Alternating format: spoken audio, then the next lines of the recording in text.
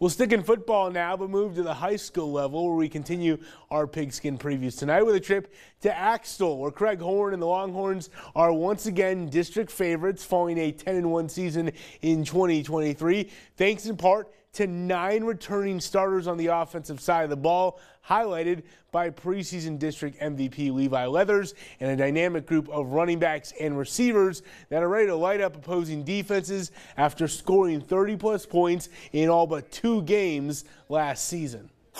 We don't really have one dude. Like, we have a lot of dudes. Like, we probably have our whole offense is all dudes. Like, even our defense guys, they're athletic, they can run, they can catch. We have more than one dude. If you're a perennial doormat, then the mentality's that way, the work ethic can be that way. There's not a lot of community expectations, and that's just not the way things are here now. You know, the community expects us to win. The kids show up, they work to win, they prepare to win. We expect to win and be successful. So, you know, now I think with those sophomores, it is a deal where it's just the expectation. It's really all they know.